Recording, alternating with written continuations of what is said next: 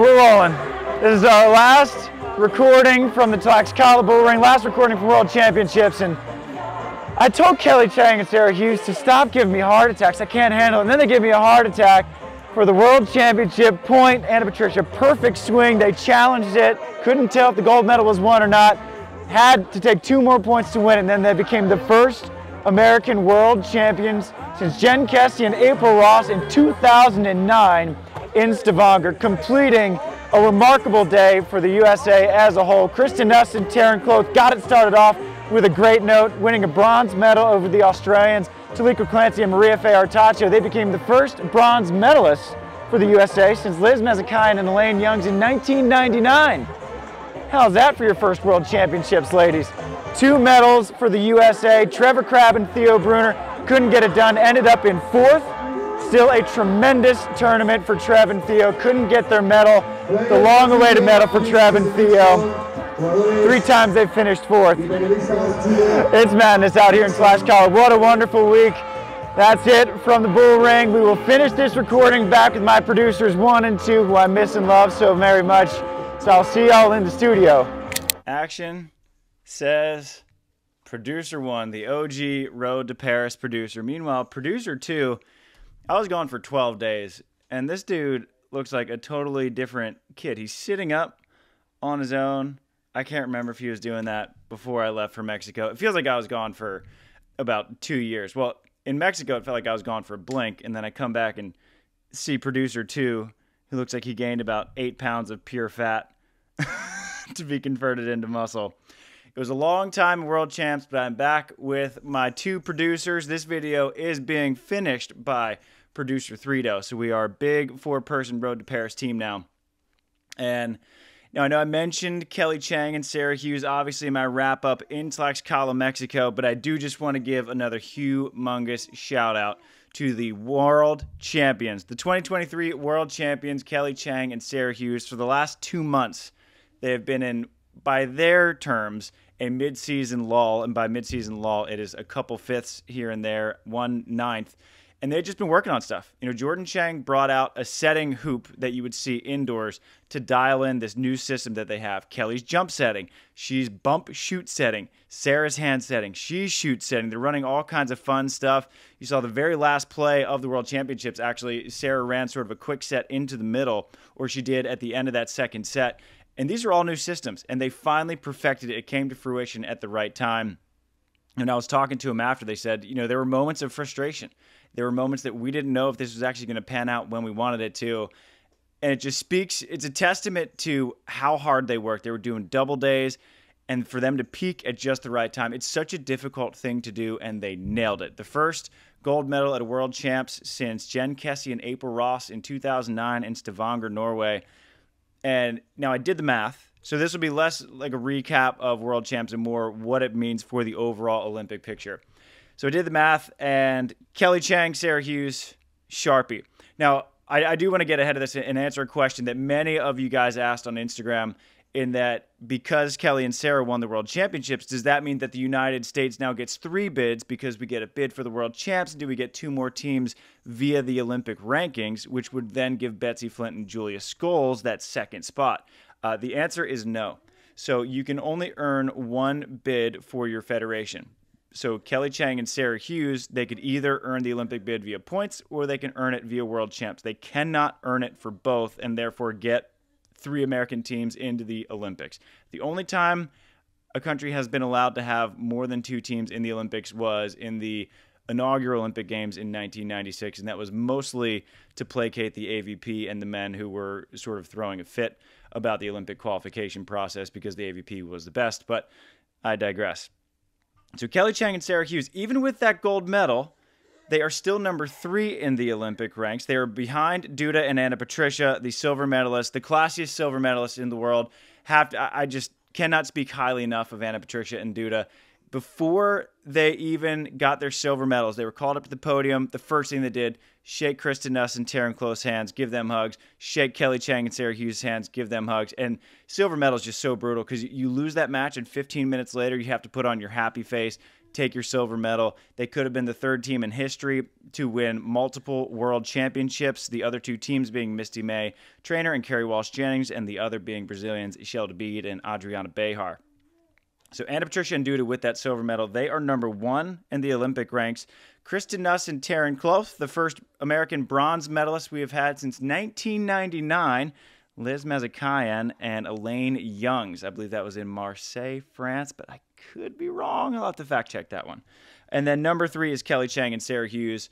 And I'm calling it.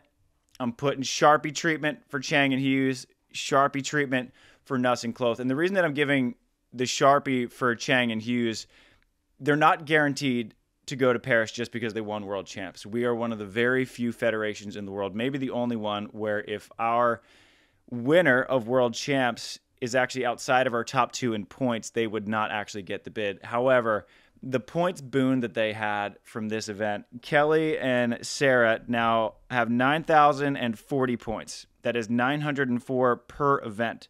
Kristen, Nuss, and Taryn Kloth have 9,360 points. That is 936 per event. They are 500 behind Ana Patricia and Duda. Down at number 10, tied for 10, is Betsy Flint and Julia Scholes. They're tied with China's Chen Xu and Xinyi Xia. They are 2,620 points behind Kristen and Taryn and 2,300 behind Kelly and Sarah. They're averaging 612.7 per event. And so I'm not giving Kelly and Sarah and Kristen and Taryn the Sharpie treatment because the USA doesn't have a close third team. They have a great third team. Betsy Flint and Julia Scholes were marvelous at World Championships. Betsy Flint, most aces per match. Julia Scholes was huge. Her optioning was fantastic. But it's just, to qualify in the American system, you have to be a top 3 team in the world. And the numbers just don't add up, especially with only one more Elite 16 in Brazil this year. And then I don't know what the schedule is going to look like next year, but they would virtually have to go on a gold medal spree and hope for a slump from Kristen and Taryn and Kelly and Sarah. So this is a very different race than it was in Tokyo, where Kelly and Sarah Sponsel won the Sochi 4-star, their first gold medal of the team, and then they won the Ostrava 4-star to complete the Olympic qualification period on back-to-back gold medals, and they jumped Brooke Sweat and Kerry Walsh-Jennings in those last 2 events. So that was a thriller. This one, I'm all but calling 8 months left in the Olympic qualification process. I think the American race is pretty much over, which doesn't mean that we're not going to see Betsy Flint and Julia Scholes. We're not going to see Therese Cannon and Megan Kraft. That we're not going to see Alex Klein and Haley Harvard. We're still going to see those teams competing internationally for points, for prize money, for the USA stipend, for experience. But I think that you can put a Sharpie on it. Our Olympic teams will be Kelly Cheng and Sara Hughes and Kristen Nuss and Taryn Kloth. Now, the number 2 storyline from the World Champs, the Brazilian women's race, I think is pretty much over. Barbara and Carol, so I did give them the Sharpie treatment, and they had the opportunity to just kick the door shut. And then they lost to Tana Silva and Victoria Lopez, the only team who really has a realistic shot at catching them. Now, Tana and Victoria tried to give that opening match away. If you want to watch that replay on Volleyball TV, I highly recommend it. It's a thrilling match. Barbara and Carol didn't end up winning it, lost in 3. Meanwhile, Tana and Victoria ended up beating Germans Cindy Tillman and Svenja Mueller, and then they lost in the quarterfinals to Cheng and Hughes. But even with that 5th, Victoria and Tana are now number 8 in the Olympic ranks. So, I mean, we think we're deep with Betsy Flint and Julia Scholes at number 10. Brazil has their third team at number 8. However, they're still 1,780 points behind Barbara and Carol. They're averaging 596.6 per event versus Barbara and Carol's 745. Meanwhile, Agatha and Rebecca, they're at number 22. They authored a number of upsets. They did beat Kelly and Sarah in pool play, and then they did beat Laura Ludwig and Louisa Littman, who I'm so impressed by in the first round of the elimination bracket. They're averaging 590 per event. They are number 22. So I don't think that any of the Brazilian women are in a position to catch Barbara and Carol, especially because Tana and Victoria, they have their 12 finishes. So now they're not just adding finishes, they're actually replacing bottom ones. So their rate of growth is going to slow by quite a bit. Barbara and Carol also have 12 finishes, so their rate of growth is also going to slow, but they have already staked themselves to a very large lead. And so Barbara and Carol, they can pretty much just rest on their points if they wanted to. They're not going to, of course, because they're competitive and extremely talented. But I think that where they stand right now, they could not add 1 point, and they could still be Brazil's number 2 team. So it's interesting because they didn't slam the door, but Tane and Victoria, they do still have an outside chance. And if Agatha and Rebecca go on some divine run, they can get there. So there's still some level of intrigue to the Brazilian women's race. The most interesting women's race to me is actually, on the women's side anyway, is the Swiss women. So Nina Brunner and Tanja Huberli, I'm giving them the Sharpie treatment. They got a 5th at the World Championships. Nina Brunner has been one of my favorite defenders to watch for a long, long time. Plays so well behind Tanja Huberli, a very talented blocker. They had a thrilling quarterfinal where a 9th place round win over Betsy Flint and Julia Scholes. Brunner was number 3 in digs per match behind Molly McBain of Canada, who played an excellent World Championships. Her rate of development is extraordinary. And then behind, of course, Kristen Nuss, who had nearly double the total volume of digs than anyone in the field.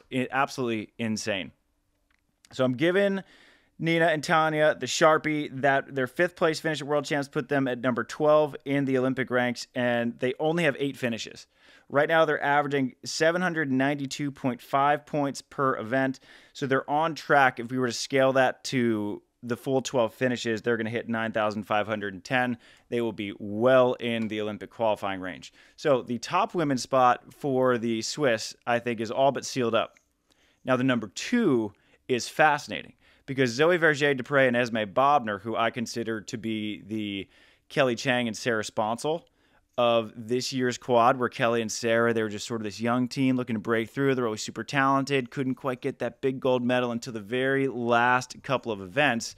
Zoe and Esme have been primed for a very similar breakthrough. They just haven't quite had it yet. However, they are number 2 in the Swiss women's race. Number 13 in the world after a 9th place finish. They're averaging 553 points per event. Their job now, and it's a shame that the Olympic qualification system makes it mostly a battle against your own countrywomen, and in this case, your own sister, as Zoe has to fend off older sister Anouk, who is an Olympic bronze medalist with Joanna Mader. Now, Anouk and Joanna, they lost in the first round. No shame in their loss. They lost to a very talented Italian team in Valentina Gottardi and Marta Menegatti. And that was after they took a 4th at the World Championships last year. Now, they just haven't quite looked themselves since Joanna's injury at last year's World Championships, and that's completely understandable because it was a serious injury. And so they just haven't really had the time to peak yet, and I think that the COVID effect is carrying over into this quad because we missed out on that year of sort of preparation before you get into Olympic qualifying. Because Tokyo was in 2021, we pretty much hopped straight into Olympic qualifying. And so Anouk and Joanna, they just haven't really had the time to, it seems they haven't had time to really fine-tune and perfect their game and get back to where they were. They are now number 19 in the Olympic ranks, 1,720 points behind Zoe and Esme. They're averaging 546 per event, which is just 7 behind Zoe and Esme per event. So it's pretty much neck and neck for that second women's spot in Switzerland. That's the race right now that I'm most fascinated by on the women's side. Now, we are going to move on to the men, but finally, I can take a Waiakea water break. Man, I tell you what, I missed Waiakea down in Mexico. Missed you guys a lot. Cheers. Almost as much as I miss Producers 1 and 2. Now, for the men, before I get to Trevor Crabb and Theo Brunner, I just have to make a note about the historical podium that happened in Tlaxcala. So in gold was Ondrej Perusic and David Schweiner. They won their 3rd gold medal of the season. That is the first World Championship medal for the Czech Republic in its history. In silver, the Swedes, David Ahman and Jonatan Hellvig, who I predicted in January to win the World Champs, just missed. I did nail Kelly and Sarah, though. Appreciate y'all. Their silver medal, first World Championship medal in Swedish history. In bronze, Bartosz, Losiak, and Michal Bryl. First World Championship medal in Polish history. So for the first time ever, we had 3 federations winning their first World Championship medal on the same World Championships. It's been going on since 1997 in Los Angeles. That's the first recognized World Championships. This is the 14th rendition of it. So it's just a testament to how far and wide and deep and talented the game is spreading that in 2023 we had 3 federations making their very first podium. Huge shout out to all of them. Ondrej, Perusic, David Schweiner, 6 events this season. I called them the slow roasters of the year in my last road to Paris. They're now the sandbaggers of the year, coming in as the 16 seed. The 16?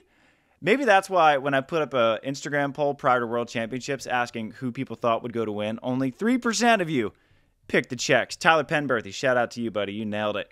Those guys are so good. They've won half the events they've played this year.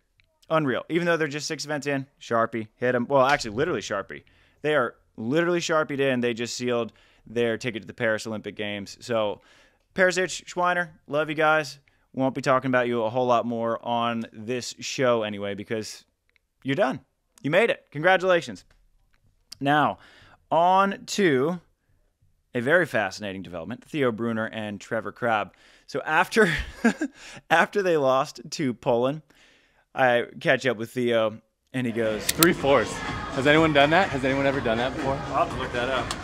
Because how hard is it to be good enough to make the semis and bad enough to get fucking 4 3 times? And so, of course, I go and do my homework, and the answer is no. No one has actually finished 4th more than once. So Theo and Trevor Crabb are now the only players in beach volleyball history to have multiple 4th-place finishes at the World Champs, which speaks to how well they play at big events, making a semifinal at the World Championships, not once, not twice, but thrice for Brunner, is a remarkable testament to his ability in the big events. And then Trevor Crabb to do it twice. Trevor Crabb, by the way, led the tournament in digs per match. Unbelievable. This is the guy's first year playing full-time defense, and he's leading the World Championships, the stiffest event of the year in digs. Excellent stuff from Trevor Crabb, excellent stuff from Theo Brunner. And now their 4th gives them 1,120 points, more than 300 more than their biggest finish of the year. That puts them 740 points ahead of Triborn and Kameshock. This is the first time Theo and Trev have been at the number 2 spot in the Olympic ranks. So they jumped Tri and Kame. More on them in a bit. They're now averaging 570 points per event versus a pretty rough 450.9 for Tri and Kame, who are, they are driving the struggle bus big time. Now, they're trending up as well. So not only is this a huge points finish for them, not only was it the best that they have played, I think anyway, it's kind of a toss-up between when they won gold medal in Espino versus 4th here. But now their points should get them straight into the final Elite 16 of the year in Brazil. They'll be way into the last challenge event that they'll play this year in Haikou, China, which I'll be commentating. So if they make the finals anyway, I'll be commentating Saturday and Sunday. And now, with the way that Tri and Kame are playing and the way that their entry points have just plummeted, depending on how they do in India, which will be this weekend, they could very well be back into challenge qualifiers. They were once mid-Elite 16 qualifiers, and now they're back into challenge qualifiers. So they're going to have to figure something out, and in a hurry, because time is running out this year. There should be a number of events next year, however, for them to start making up some ground. And before people start totally counting this men's race is over, which a number of you are, just remember, Triborn and Trevor Crabb finished 4th in the 2019 World Championships in Hamburg and still didn't make the Olympic Games. That went to Jake Gibb and Taylor Crabb, who did not have that great of a finish at World Champs. So this race is not over. Theo and Trev still have a lot of work to do. All the American men's teams, with the exception of Miles Partain and Andy Benish, have been very up and down. And so it's still going to be a super interesting race to follow, especially with the development of Chase Budinger and Miles Evans. So these dudes just went down, took a flyer, really, to Mexico, thinking that someone might drop out. Well, Gambia had visa troubles. They couldn't get into the tournament. So in Chase and Miles went, made Trevor and Theo's pool the pool of death against George and Ondrej and Ukraine's Sergei Popov, most underrated player in the world, since the secret's out about David Schweiner now, and Edward Resnick. And then their blowout over Ukraine made Trevor and Theo's match against George and Ondrej a win, and you win pool, and a lose, and you're out. So Trevor and Theo were 3 points away from taking a 37th. Instead, they took a 4th. These are the razor-thin margins that this Olympic race is won by. So Miles and Chase, they are now number 27 in the Olympic ranks, and they're averaging 457.8 points per event, which is 7.8 points higher than try and came. So in a point per event average, Chase and Miles are actually in a better situation than try and came. So this race is pretty bonkers for the U.S., and it's going to be fascinating. The last couple races have come down to the very last event for the U.S. men. I would not expect any less for the 2024 Paris Olympic Games. And that is a reminder, the deadline is June 9th, 2024. The schedule's not out yet, but I would anticipate Ostrava to be the last event as it has been for the last 2 years. The number 2 storyline for the men, the Brazil race is super interesting. So George and Ondrej, like Barbara and Carol, had the chance to slam the door shut, and then they didn't break pole. Meanwhile, Pedro and Guto, who were way down in the race, mostly because they had a late start, they took a 5th. Because Evandro and Arthur, they had a chance to slam the door shut. They did on Vitor Felipe and Renato Lima, knocked them out in the first round of elimination, but then they had the chance to knock out Pedro and Guto, and they didn't take it. Ended up losing. So Pedro and Guto took a 5th after getting knocked out by Trevor and Theo. Now, Pedro and Guto are number 21 in the Olympic ranks. They're averaging 660 points per event, which is the highest in the Brazilian Federation. So George and Ondrej are the number 1 ranked team in the Brazilian Federation. They're number 5 in the world. They're averaging 636.6 per event. So they're actually, while they're number 1 in gross, they are number 2 in points per event. Evandro and Arthur, meanwhile, are number 6 in the world, but they're averaging 615 points per event. So they are number 3 in the point per event average. And then at the bottom is Renato and Vitor. They could have made a huge move, but they lost first round to Evandro. They're averaging 523 points per event. So despite being number 11 in the world, they are actually way down in the Brazilian Olympic race. That is by far, to me, the most compelling men's race, because their lowest ranked team at number 4 is the 21st ranked team in the world. And Pedro and Guto, they have so many finishes to add. They just have 8 events so far. Meanwhile, George and Ondrej have hit their 12. Renato and Vitor have hit their 12. And Evandro and Arthur have hit their 12. So the rate of growth for Pedro and Guto is going to be super high, as they're just adding finishes instead of replacing them. So the Brazilian men's race, whew, it's a wild ride. And the last big storyline from Tlaxcala, among many. I mean, I could have a 4-hour road to Paris after World Champs, but we've already produced a couple videos, and I think there's probably some World Champs exhaustion for most of you guys. For the diehards, by the way, I loved meeting all of y'all who came down to Tlaxcala. Thank you so much for saying hi. Loved getting to meet you guys and hang out and chat a little bit. You guys are always the one that I have dialogues with on Instagram and the YouTube comments. Good to put a face to the screen name. But Stefan Bormans and Jörg de Groot, they are back. So one, I love Stefan Bormans. We spent a fair amount of time just chatting. We stayed at the same hotel, and we just kept running into each other. And we actually sort of watched Miles and Chase's match against Ukraine, and then we did the math and figured out that Trev and Theo's match against George and Ondrej was actually a win and in, and a lose and you're out. And so it was just like a thriller that we watched at like 11:30 at night together. It was awesome. But they took a 5th, lost what I think is the match of the tournament to Sweden's David Ahman and Jonatan Hellvig. Something like 32-30, deep in the second set and then deep in the third as well. And Bormans was hilarious. I mean, he was just like, I just got served 55 serves. Jörg got 6, and I had to chase around these jumping Swedes. And so I'm exhausted. I need a nap. And he deserves one. 5th place at the World Championships. They're now number 24 in the Olympic ranks and number 3 in the Netherlands. However, they've only played 6 events, so they have 6 more to just add on, free and clear, total gross points adding to their total. They're averaging 740 points per event, which is the highest in the Dutch Federation. So that is higher than Alex Brouwer and Robbie Musen, who took a 9th at World Champs. They are number 7 in the world. They're averaging 696 per event, and then Matthew Immers and Steven Vandeveld also took a 9th. They are number 17 in the world and averaging 516 points per event. So Stefan Bormans and Jörg de Groot are trending to be the number 1 team in the Dutch Federation. So we have a very interesting race on the men's side with the American men. We have a very interesting race with the Brazilian men. We have a very interesting race with the Dutchies. Now, fun development as well. So I chatted with Volleyball World CEO Finn Taylor, and we're going to start working together, Volleyball TV and this Road to Paris series, where I should start to have access to the Volleyball TV archive. So instead of just the still pictures, it's going to be a lot of the highlights from Volleyball TV. So that's going to be super fun. The production value of these Road to Parises should go up. Hopefully we can even get the Road to Parises on Volleyball TV. We'll see. Who knows? But it was really good to see Finn, really good to see the staff of Volleyball World, really good to see all the international buds down in Mexico. Hadn't seen them since I played in the Cape Town Elite 16 and got to hang out there. It was awesome. Taryn Kloth's dad, legend. Nice job! Do you hear that? Let's ask him. Hey, what just happened? I don't know. What? We won. You won. You have stop. You have to tell the camera what just happened. Speaking to my microphone. They just won. Big time won. He talks all the time. Tomorrow, semifinals. Seriously? Or are you scared? Talk. I'm not scared. I'm stage fright. That's why you guys are on the stage. I'm not really being good at it. See, why does he even wear one of those things? Don't scream in my ear. I won't.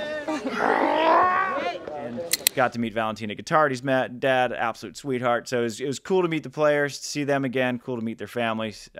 Just have so much respect for all the players on the Olympic grind. Now, it's time for our sign-off, Mr. Producer 2. I'm skipping the struggle bus today. You guys know who's on it. Triborn and Came Shock. They're on the struggle bus, buddy. I know. We don't like it when Uncle Try's on the struggle bus.